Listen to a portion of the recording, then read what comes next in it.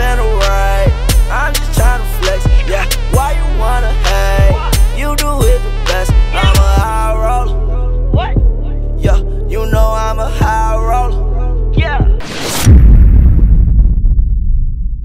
What's going on, guys? So the secret to getting more vascular, every single person who's watched the video has commented this, so here it is. A lot of you guys wonder, what magic foods do I have to get more vascular?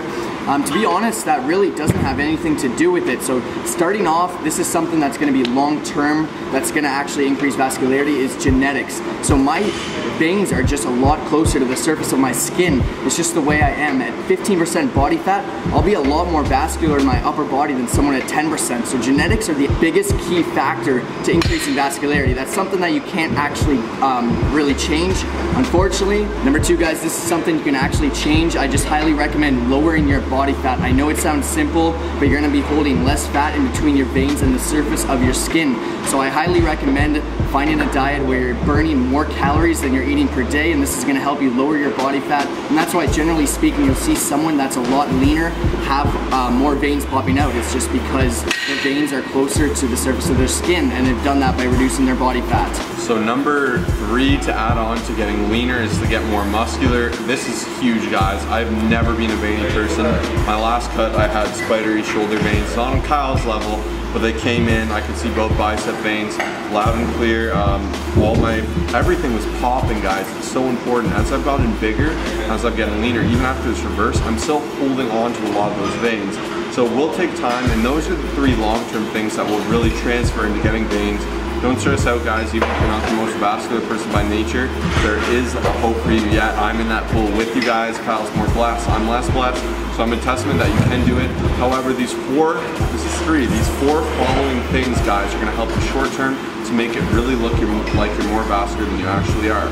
So number one, guys, is heat. Heat will really help bring out those veins. When you're sweating and everything, you're bringing those pores and those veins closer up to the level of the skin. So one thing that we'd like to do when we want to look really big is start working out in a hoodie. That's one reason to justify that. Do a little bit of cardio before. You're gonna look bigger, you're gonna look like you got a big pump, and you're gonna just look good, or work out in Florida every day. Alright, guys, number two, short-term effects, kind of fake it when you're in the gym or you're doing a photo shoot or something. One thing we like to do is we'll take like a supplement that has a lot of citrulline malate and nitric oxide. These are two things that are formalized to help really get those veins popping out. They're really going to bond and just increase the pump flow. That's really going to push everything out to the limit and just get your veins pumping. It's really cool. If you take a lot of it, you'll see veins that you probably haven't seen before. It's a good way to kind of cheat into it. The good news is a lot of these two ingredients are dosed into most popular pre-workouts. So if you guys look at those, you should be able to find one that will help you with this goal. Okay, guys, before we move into number three, we've got a free guide for you to click down in the description below. It's the first link. I know this is a lot of information for you to take in, but if you click that link, it's a full ebook download that you can bring on your day-to-day, share with your friends, anything like that to help you increase vascularity.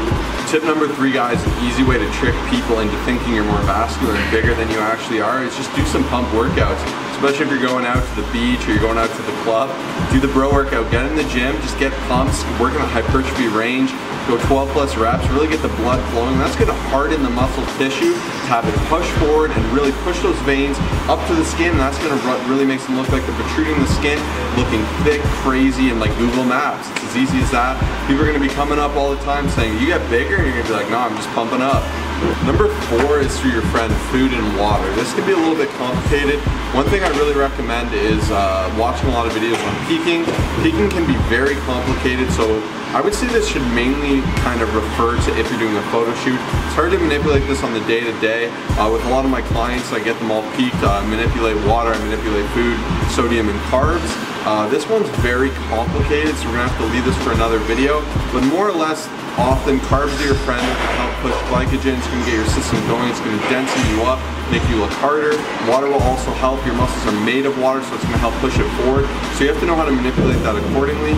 Also, if you guys will find you eat a nice big meal the night before you go to the gym in the morning, you're gonna get a crazy pump, you're gonna look bigger and harder. Even if you ate crap, even if you ate a whole pizza, that will do it because the sodium is bonding with the water and the carbs. It's all doing its thing, it's pumping you up. up, but then you'll do this weird thing where you spill over and you're gonna look soggy and flat. So I really would kind of stay away from this unless you're doing a shoot. But more or less, I like to stay hydrated, just eat normal amounts of sodiums, eat my normal diet, and if you guys are following the rest of these tips nonetheless, you're gonna be looking vascular. Thank you all so much for clicking on this video. We appreciate you spending time with us here. Make sure to click that first link, guys, to get that free guide to increasing vascularity.